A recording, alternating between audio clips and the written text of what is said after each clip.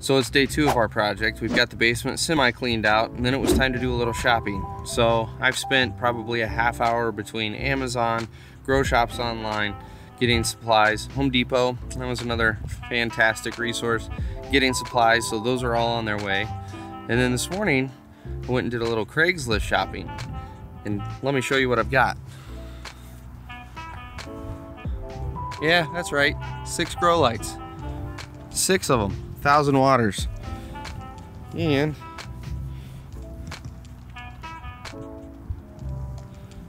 they're actually decent magnetic HIDs, so they should last from what I've been reading and from what I'm told. So they should do a pretty good job. And I was able to pick up all 6 for 400 bucks, which isn't too stinking bad for 6 lights. So we're initially gonna start with 2 of them, but for 400 bucks, I'm gonna buy all of them, especially because he threw in a bonus one that doesn't switch between the metal halide and the high pressure sodium. It's stuck on metal halide. Well, I'm planning on eventually having a veg tint anyway, so for free, I got that ballast. So, bonus. So let's get these suckers moved into the house.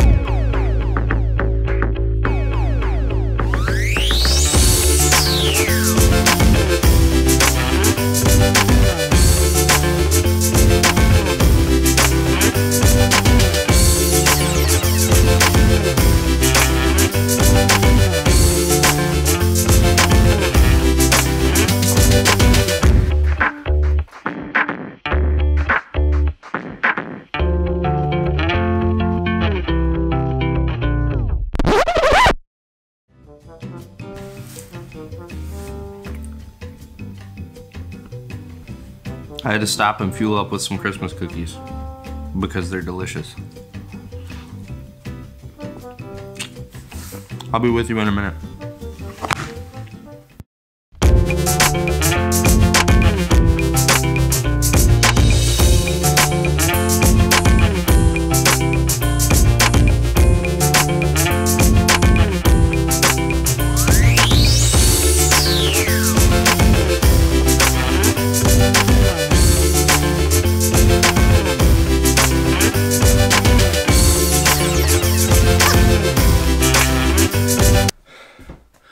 Stairs suck a lot.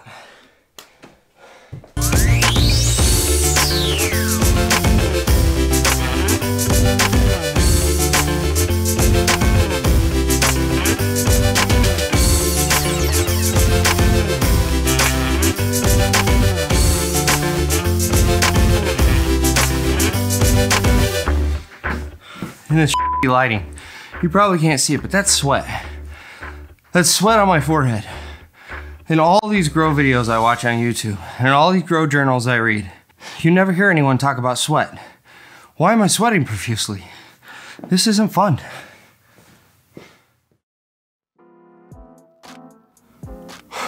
Well, it's confession time, and I have to admit I've done an absolute piss poor job of documenting this whole build out process.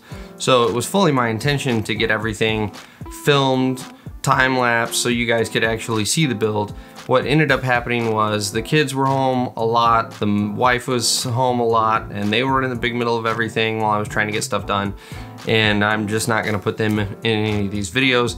So I ended up doing the vast majority of the build without any recording whatsoever. So I apologize. It is what it is. Let's go see our progress.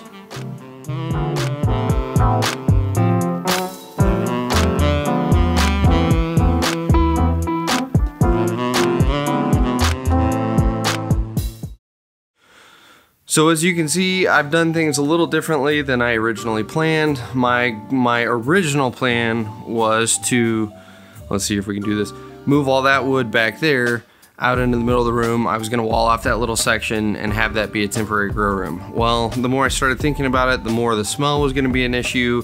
Maintaining the climate was going to be an issue because I'm doing a hydroponic system. I wanted to be able to maintain humidity and everything, so it was just going to be too difficult with that loosely enclosed of a space.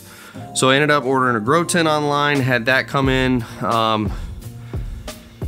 and we've kind of made it work. So I cleared out the middle of the room. We've got that set up. So let me take you around the room and we'll take a look at how everything's set up. I'll kind of walk you through the different pieces, what I ended up buying, and we'll kind of keep a tally of our budget and see where we're at. So as we walk into the room, the biggest thing you're gonna see in the first purchase I made was this grow tent. This is a 4x8 grow tent. Got that sucker off of Amazon. You know, nice, easy 2-day shipping. Was thrilled with that. You can see that sets up nicely. I've got all sorts of ports there for 8-inch inline fans, all that business. So first thing on our budget, grow tent. Since we're here, all the nutrients I'm going to be using. So you've got the General Hydroponics 3-part system there. We've got CalMag, we've got pH Down, and then we have this DC Roots, which is a root descaler. That was, I don't even remember how much that was, but that's a fair chunk of money sitting right there for all our nutrients. Right here we've got Hydroton pellets, and then here's all of my leftover bulkhead fittings, plumbing fittings, all of that stuff. I've actually got some electrical back there as well. So that's all of the stuff that we used to build this sucker. So let's open our tent up here.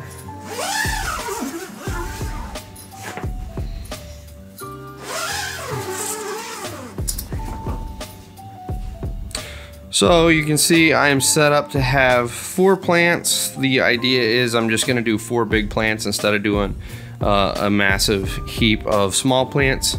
So I've got the 4 27-gallon totes from the Home Depot, and sitting in those, I've got these 8-inch net pots, or maybe those are 6-inch, I'm sorry. Those are 6-inch net pots filled with the Hydroton pellets. I've got my little temperature and humidity gauge there. And then you can see the other plumbing. Well, I didn't show you the first plumbing, did I? So on the back side of these guys, you can see my 2-inch pipe that hooks all of these totes together. And that is the drain that goes out to this guy right here, which is my control reservoir. This is gonna go away. This is just temporary while I was pumping it full of water. So control reservoir, we'll pop that open. I've got 2 486 or whatever gallon pumps in this that is recirculating that water back into these totes. So I don't have any aeration because I'm going for a waterfall system. So hopefully I can save on air stones and an air pump. Why don't you guys comment below and tell me how poor of a choice that is, because that's what YouTube is good at. Up top, we've got our lights, which you guys saw earlier in the video, me bringing all those in. All of my extras are tucked away back there. I've also got my inline fan. It's an 8-inch fan, and I want to say it does like 700 something cubic feet a minute.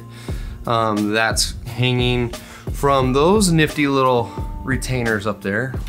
Retainers, clips, dangles, I don't know what you call them. Right behind that, you can see I've got right there my timer plugged in.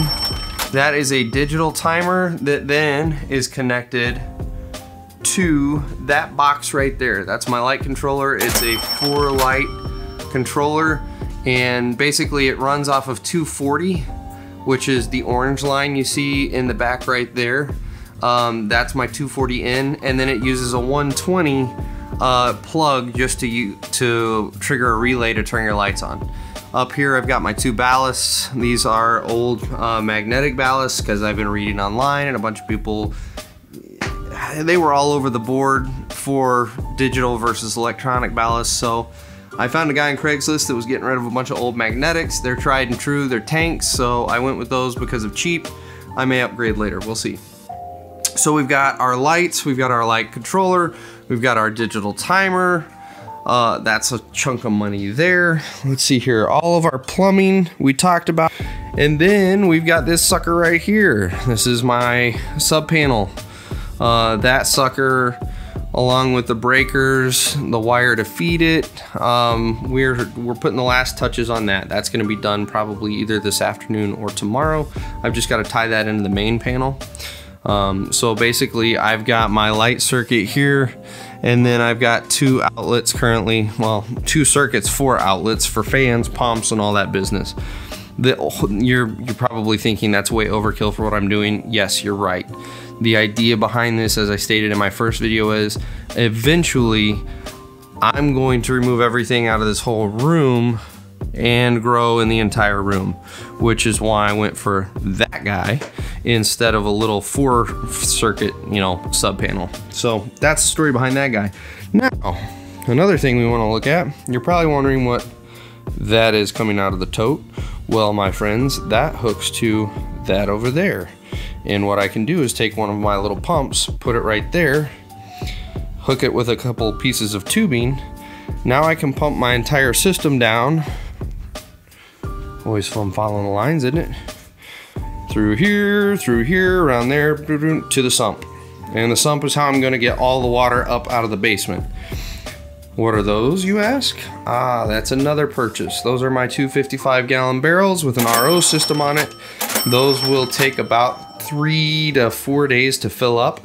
I just filled my totes last night, and this was just shy of the amount of water. I think I was down to about this mark right here on the barrel by the time I was done filling those totes.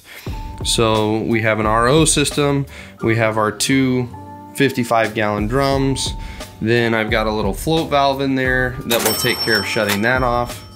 So that is my setup. So I've got all these valves here, so basically what I can do when I want to empty my totes out in the grow, I'll flip those valves open, that one's open, I'll flip that one open and leave that one closed. That's going to allow the water to run to the sump. And then when it's all finished draining, I'm going to close that one. I'm going to leave that open, and I'm going to open that one, and then I will reverse my pump out there, and it will start pulling all that water into my totes.